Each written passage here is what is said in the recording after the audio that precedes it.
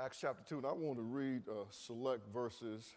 And for the purpose of our message, I just will read those first 4 verses, and we're going to look at several verses from the second chapter of the book of Acts. Acts chapter 2, look at verse 1.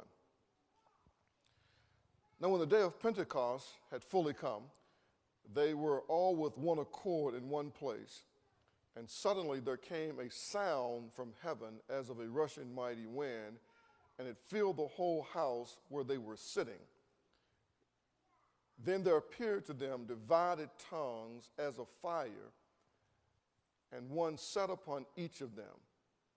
And they were all filled with the Holy Spirit and began to speak with other tongues as the Spirit gave them utterance. And I want to read one more verse.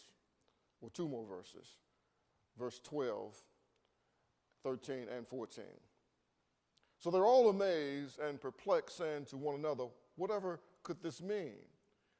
Others mocking said, they are full of new wine. But Peter, standing up with the 11, raised his voice and said to them, men of Judea and all who dwell in Jerusalem, lest this be known to you, and heed my words. For these are not drunk as you suppose, since it is only the 3rd hour of the day.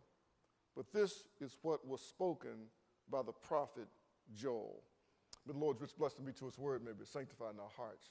Father, we thank you for your word, and may your word bring light and illumination to us today. May it lift our spirits. May it revive our souls. May it stir our faith. May it cause us to want to tell someone else about the wonderful love of God, the grace of our Lord and Savior Jesus Christ. And Father, may we be diligent and persistent and determined to tell as many people as we can what they must do to be saved. Speak to that person who needs to recommit their life to the Lord today, and that one whose heart needs to be open to receive Christ for the first time. For your own glory, in Jesus' name, amen. You may be seated in the presence of the Lord. I want to talk this morning from a simple subject of 7 things the early church shared. 7 things the early church shared. In this day and age of change and flux and innovation and new ideas that basically are exploding in every area of our lives, from business to education to schools and even to the church, it's also important that we as a church look back at some principles that are timeless, things that bind us together over time.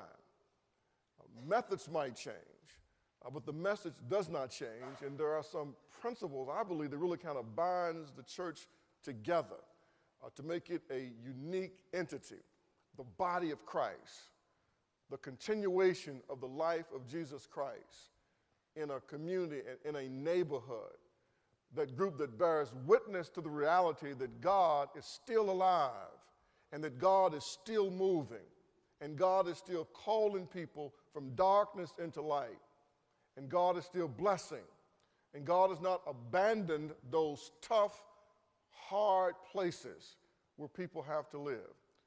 And that's where I believe that the church, by definition, is this ecclesia, these called out ones, is to be a community of believers that bear witness in a place so people can see how this new community relates to each other, how they love each other, how faithful and devoted they are to each other, and how they share a vision and a mission that is common.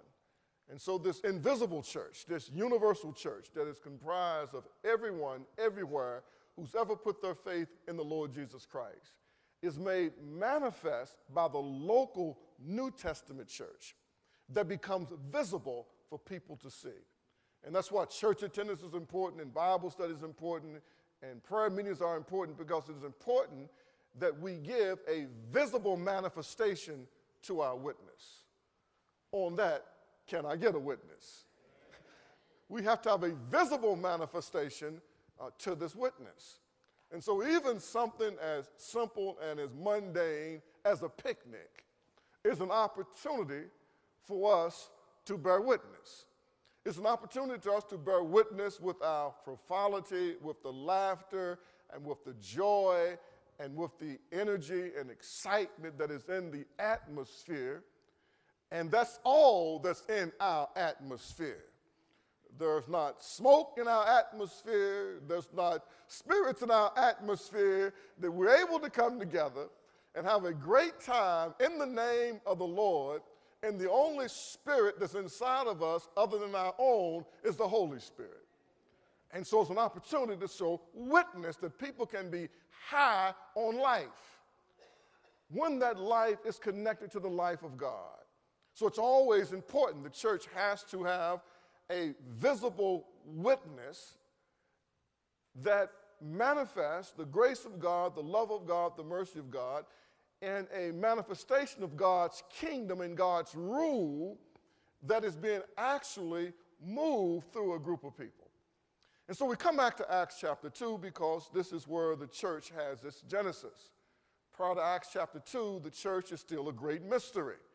It is a mystery in the Old Testament that God will call a group out of the world, both Jews and Gentile, and God will call them into a body to be the continuation of his life, and in his absence, God would continue the life and ministry of Jesus Christ through a body of believers. That is a mystery in the Old Testament.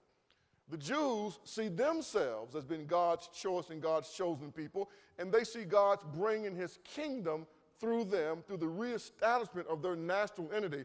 What they don't see is there will be a period known as the church age where God's main movement will be through this new entity that he would create and that would start in Acts chapter 2. Are you following me? And so it's so easy for us to lose sight of the importance of the local New Testament church, particularly when we have all these other expressions of Christianity in the 21st century through the media church, whether it's television, whether it's radio, whether it's computer, whatever it is, where the messages certainly can be preached more eloquently, more powerfully, and more accurately than what someone like myself could have articulated.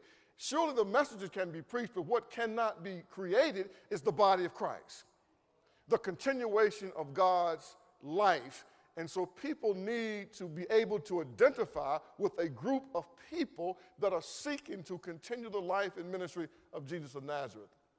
And that is what God is establishing in Acts chapter 2. Now we know the setting, most of us for this text, it's the day of Pentecost. And Penta 50 is 50 days since the Jewish Passover, where Jesus himself was crucified as the final Jewish Passover lamb to bring salvation and redemption, not merely to cover their sins, but to take away the sins of all those who put their faith in Christ. So we understand that's the context here. So the Lord has fulfilled his ministry. He has been betrayed. He has been crucified. He has been raised from the dead, and he has also ascended back to his Father. Before his ascension, we find this commission in Acts 1, verse 8. So in Acts chapter 1, verse 8, Jesus says to his disciples, standing on the Mount of Transfiguration and Ascension, before he ascends back to the Father, they raise a question, when will he restore the kingdom to Israel? In Acts chapter 1, verse 6.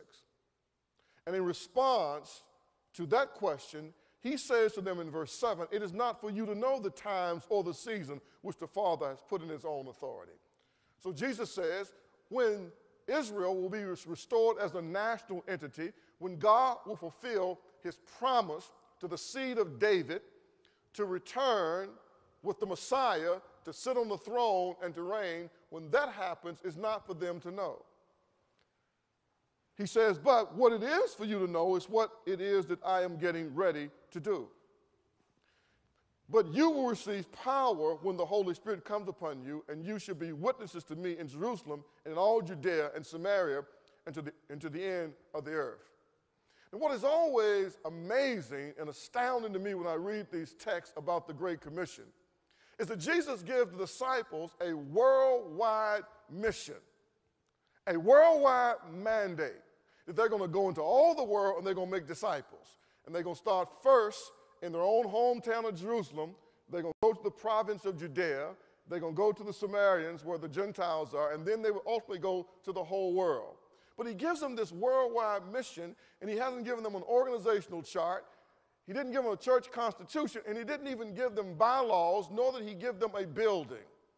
But what he does, he gives them some principles, and more importantly, he's going to give them the Holy Spirit, that as they follow those things, other things will fall into place as they need for those things to happen. But this is kind of incredible. He gives them this worldwide mission. They're going to be a witness. They're going to bear witness to him. They're going to testify about his reality, testify about his power, testify about his grace. He's telling this ragtag bunch of disciples that his plan for moving his kingdom forward basically rests with them. Are you following me? But it doesn't rest with them alone in their own intellect, in their own strength, their own power, or their own ability. He promises them that he's going to give them the gift of the Holy Spirit. So the first thing that they shared was they shared a promise. They had shared Christ, the disciples, and those who were part of Jesus' early ministry. Now what they share is a promise.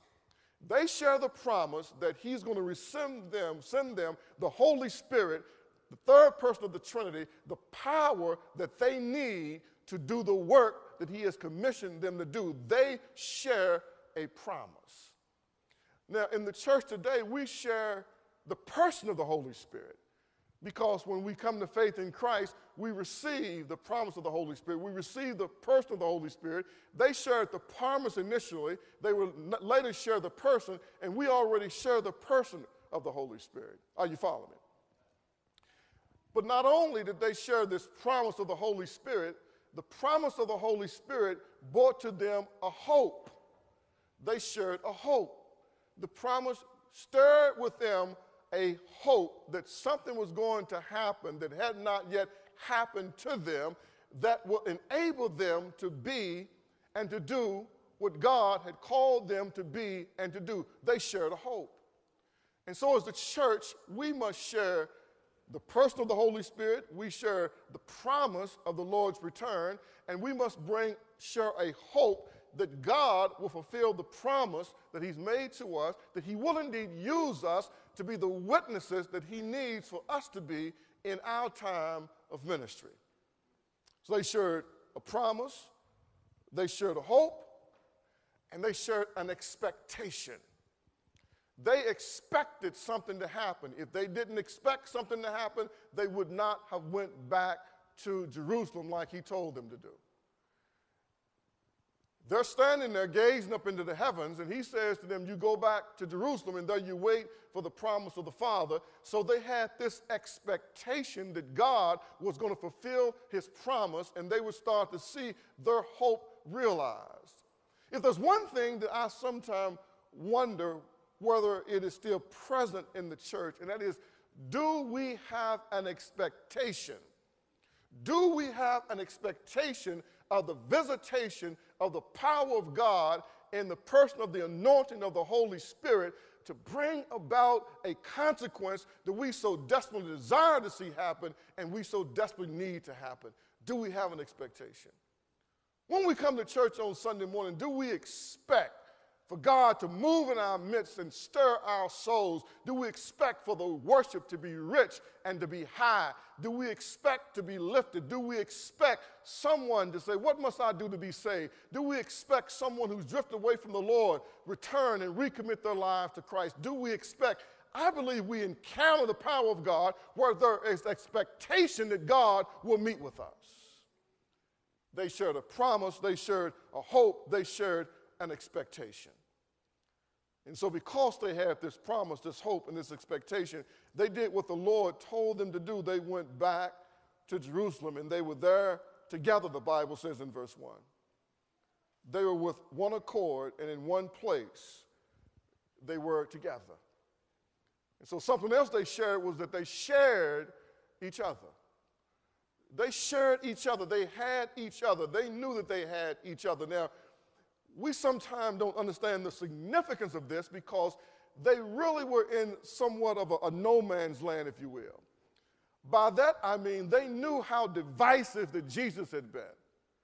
So Jesus had been divisive in terms of coming to Jerusalem exposing the corruption of the Jewish religious system, arousing the animosity and the hatred and bitterness of the religious leaders because it exposed their hypocrisy, that led to Jesus being crucified. And so there was great division that now existed in their little nation state under the control of the Roman government that hadn't existed before. So the question in their minds is that where are we going to go from here? I think it was obvious to them they couldn't go back into Judaism as they'd been before, that they would not be received by the religious leaders. I think that was already obvious to them. So where were they going to go? And at this point, they weren't a huge number. There were 120 that were kind of identifying, publicly that they were identifying themselves with the Lord Jesus Christ. They were small in number. So this sense of having each other was extremely important. The fact that they were bound together by the fact that they had all been followers of Jesus, and that brought them together, and it gave them a tremendous sense of solidarity that they shared each other together. Are you following me? Now, I'm not going to be long. So they shared a promise, they shared a hope, they shared an expectation, which caused them to share the fellowship of each other. The fourth thing I see that's important to highlight here is that they shared an experience. They shared an experience. Verse 2 says, "And suddenly there came a sound from heaven as of a rushing mighty wind, and it filled the whole house where they were sitting. Then there appeared to them divided tongues as of fire, and one sat upon each of them. And they were all filled with the Holy Spirit and began to speak with other tongues as the Spirit gave them utterance." Now, the purpose of this message is not to deal with the tongues and the baptism of the Holy Spirit. The purpose here is to share, they shared an experience. And they were able to share the experience because they were there together. They were there together. And that's why church attendance is important, because church attendance is important so we can have some shared experiences together, so that we can encounter God together. So they have this encounter with God together on the day of Pentecost when the Holy Spirit comes, and it says, cloven tongue as a fire set on each one of them. So they each shared this experience of this baptism of the Holy Spirit, of being brought together into the body of Christ, and also this filling of the Holy Spirit, whereby the Holy Spirit will now come and take residence inside of them. And then they shared another experience together. They started to speak the wonderful works of God. They start bearing witness together to the power of God, the grace of God, the mercy of God. That is the miracle of Pentecost. If you read those verses that follows, you'll find the Medes, the Persians, the Cretians, the Romans, all these different groups. They were all Jews, but they had migrated to different countries, and they'd learned to speak the languages in the countries where they lived. But on the day of Pentecost and the other Jewish feast days, they would come back to Jerusalem for the great feast. And so there on this day of Pentecost, when the Holy Spirit comes, these different people groups from these other nations now, they hear the wonderful works of God, and they're hearing the wonderful works of God in the tongue and the language and the dialect of the nations that they had been living in. Are you following me? That was the miracle. The miracle wasn't the fact necessarily that people were talking in tongues. The tongues that they were talking in were actually languages, known dialects of that day. And the miracle was, we know that these people here are not bilingual. How can they speak the wonderful works of God in these languages, and we are hearing in the languages of the countries that we have migrated back to Jerusalem from? Are you following me? They had this shared experience, and the experience that they have together is that they're able to testify together, and they're able to witness together, and their witness and their testimony, it is multiplied because they are together, and people are hearing the witness as one witness, as one voice. That's what Paul said about the church at Thessalonica. He says, the word of God echoed out from you. It echoed as one voice, and it was reverberating through the cities and the towns that Jesus Christ was Lord to the glory of God, and the only way of salvation was through faith in Jesus Christ. So here on the day of Pentecost, where you have primarily a Jewish audience gathered together, these Jewish believers, they have one witness, and the one witness is that Jesus Christ is Lord. And they share their experience together. You've heard me say this before. I'm not getting Alzheimer's just yet. I say it again. I know I'm repeating myself. I told you when I say that I know that I'm repeating myself, it means I know that I'm repeating myself. But when I repeat myself without saying I know that I'm repeating myself, y'all need to pay close attention. So I'm repeating myself, and I know that I'm repeating myself. But here's the point. The reason that corporate worship is so important, the reason that corporate fellowship is so important, the reason that corporate prayer is so important, and everybody can't be here every week, we understand that, but the reason we come together as much as we can, as often as we can, so we can have these shared experiences. And these shared experiences, when we encounter God together, when we sense God together, when our spirits are indeed lifted together, and we realize that we are indeed the body of Christ, continuation of God's life, and that God has honored us with his presence, and he's lifted us to a high place that we might experience a foretaste of his glory here on the earth. And that's why worship is important. We need to encounter God on the earth. We need to encounter him when we're going through discouragement, when we're going through depression, when we're going through grief, when we're going through loss. We need to have experiences where we encounter God. We're reminded that God has not forgotten us, but most importantly, God is still God all by himself, and God knows where we are, and he's able to come and manifest himself to us. That's what worship is, and that's why we encourage you to lift your voices and sing and praise and magnify the name of the Lord, because what we want is an encounter with God, and what we need is an encounter with God. We don't need another sermon. We don't need just another song to be sung. We need songs that stir our hearts and lift us, and sermons that stir our spirits and our minds to lift us so we can encounter God, because what we need is to encounter God. It is encountering God. It's what strengthens our souls. It's encounters God what reinforces our will. It's what encounters God that revives us to where we decide, I believe I just won't quit, even though I want to quit, but something inside of me won't let me quit. Why? Because I've encountered God. They experienced him together, and don't think that there were some of those Jewish believers who were on the verge of wanting to quit. This is a high encounter. They experienced him together, and they experienced his power. And they experience it together. They experience the power of God, and they experience the power of God together. And the greatest manifestation of the power of God, it is not lame limbs being healed. It is not deaf ears being opened. It is not mute tongues being loosed. It is not atrophied limbs being strengthened. The greatest power of God is when God quickens the soul of a person that is dead and trespasses and sins, and opens them up to where they can believe, and imparts his life to where they can trust and put their faith in Jesus Christ. Are you following me? This is important for us to see and to understand this. They shared these things together. So the people are now confused. The people are perplexed. They don't know what to think.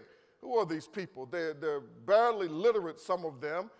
They've been with this Jesus of Nazareth. We think that he was a heretic, a spiritual lunatic, and now they're speaking languages that they've never learned. We don't understand all this. They must be drunk. That's an interesting conclusion to reach. It was interesting for them to reach that conclusion, is that they must be drunk. They were inebriated with the Holy Spirit, but they were not intoxicated with wine, because Peter stands up and says, wait, it's just 9 o'clock in the morning. What's going on? I mean, it's 9 o'clock in the morning. We haven't even had time yet to get drunk. No, he says, you don't understand. This is a miracle. This is the power of God being put on display.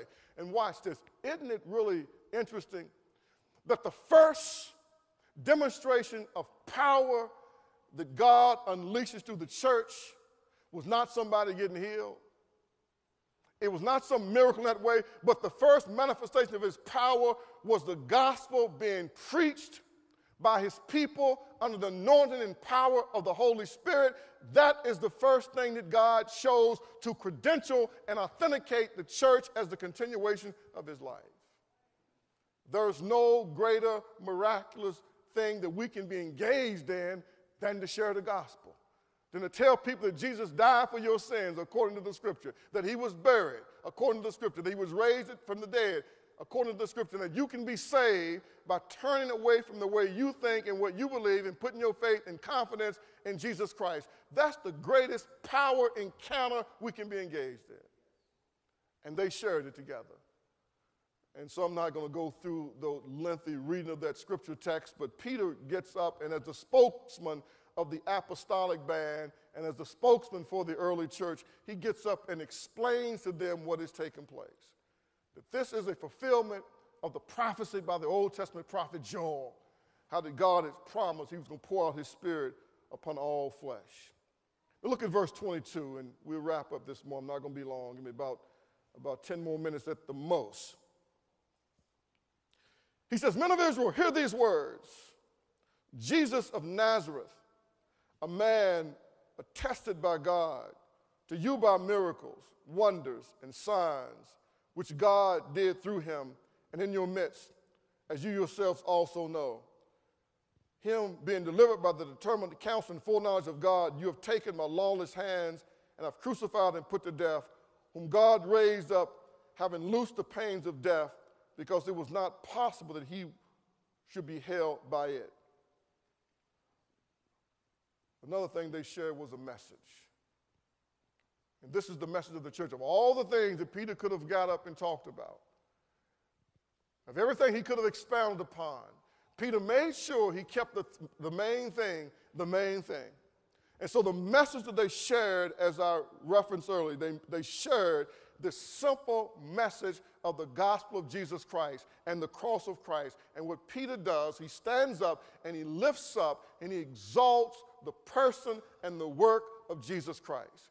The whole church is built, is anchored on the message of the gospel of Jesus Christ. Peter shares it in the context of what has just happened. This man, Jesus of Nazareth, he identifies him as Jesus the lowly Nazarene, one who had been attested, who had been affirmed and authenticated by God through miracles and signs and wonders. The one who had been betrayed and been crucified, had been raised from the dead. That was the message that they shared. And that is the message that we as the church, we have to offer. And we must articulate it. And we must be quick to gossip the message of the gospel. It's the only hope of salvation. So as we're trying to build relationships with people, as we're talking to people, we're doing so asking God to prepare the opportunity to build the bridge across which we could share this message. So we can see from the very inception of the church, it was anchored in the gospel message. It wasn't chicken dinners or children struts. It wasn't these type of things which may have their place, but it was about the articulation of the gospel of Jesus Christ, which is the only hope. So they shared this message. And Peter goes on in great detail to explain to this Jewish audience why this Jesus of Nazareth, the one whom they had crucified, had filled all the requirements of being their Messiah, and the fact that they had crucified their own Messiah. And as he concludes this sermon, this homily, look at verse 36. "Therefore, let all of the house of Israel know assuredly that God has made this Jesus, whom you crucified, both Lord and Christ."